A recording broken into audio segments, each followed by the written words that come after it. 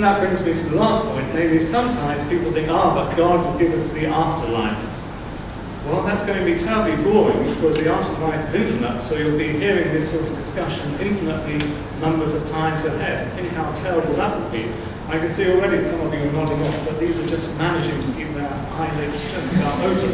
It's a bit touch and go, isn't it? So I don't think the eternal life is out either. So running through all of those points, I would like to make a claim, a very clear claim, that God is a fraud. Or God is fraud. He's fraud because if you do believe he exists, then he's having you on into making you believe that. Furthermore, even if you accept that he doesn't exist, then the characteristics given of God, whether he exists or not, are contradictory, and so buying into God is rather like buying into some of those subprime packages, but without the excitement. So my last words are, as I struggle to get out this tiny book out of my pocket, which I believe is the Bible. People sort of throw this around, like some of us in London.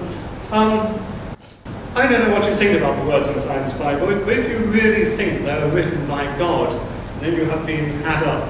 These are fraudulent words. If, on the other hand, you think they've been written by man and woman, as surely they have been, then doubtless they've been written by pretty good people trying to do their best, but dare I say their best isn't good enough.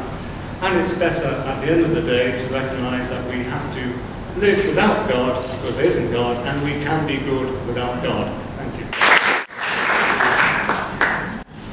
I think I now understand how the great Spanish film director Buñuel felt when he found himself in a situation not dissimilar to mine. He looked up and he said, "Thank God I'm an atheist."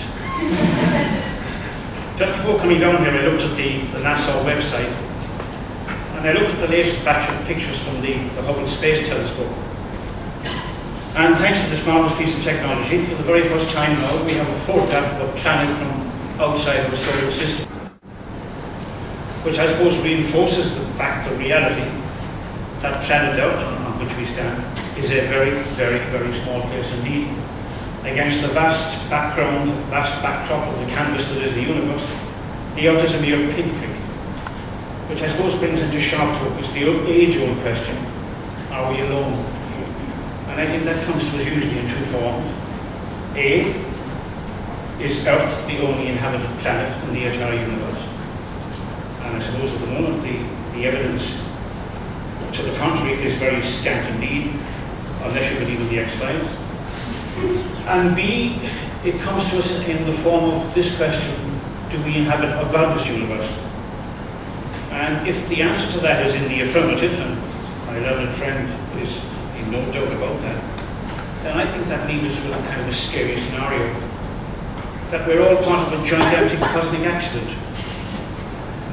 Last year I heard John Humphreys, the presenter of the Today programme on BBC Radio 4, interviewing a very distinguished physicist.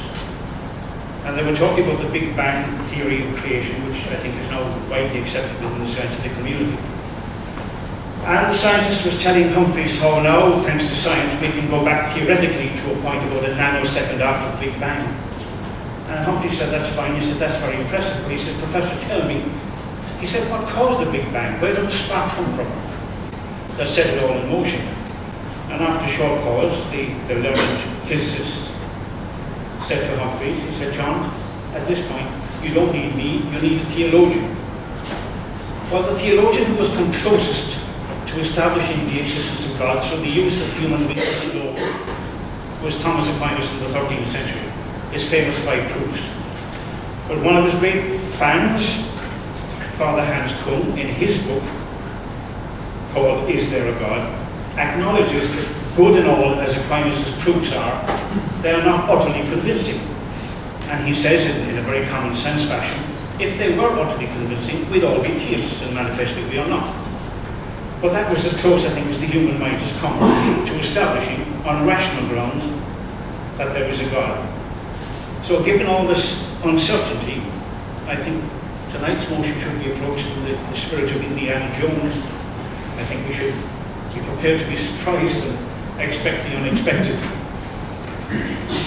But instead of being an invitation to go in quest of the kingdom of the crystal skull, which is, as you know, the title of the latest Indiana Jones movie, this motion, in fact, is an invitation to go in quest of answers to some very scary questions. a lot of us, I submit, are scared of dying. I think Woody Allen said it best. He said, I'm not really scared of dying. He said, I just don't want to be around when it happens. But death is inextricably part of the human condition. And I would submit, and with great respect to our opponent, that both theism and atheism have emerged as part of our attempt to come to terms with the human condition, and both deserve the highest respect, because they seem to be both authentic responses to the human condition.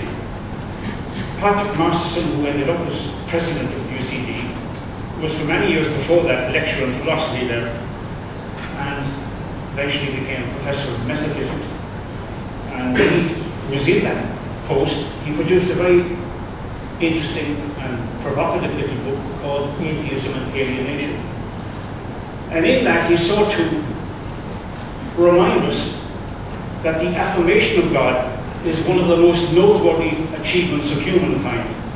But he very quickly followed on by saying that the repudiation of that information is equally a remarkable achievement of humankind.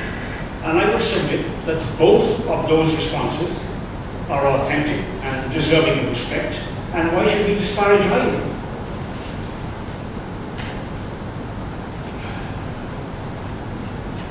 I think the argument that I have a little bit of difficulty with the motion, because I think I understand Mr. John must need to come up with something snappy and short and catchy, but it seems to me that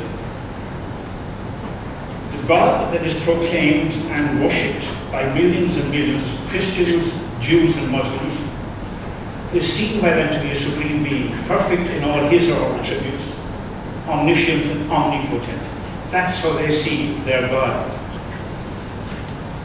On the other hand,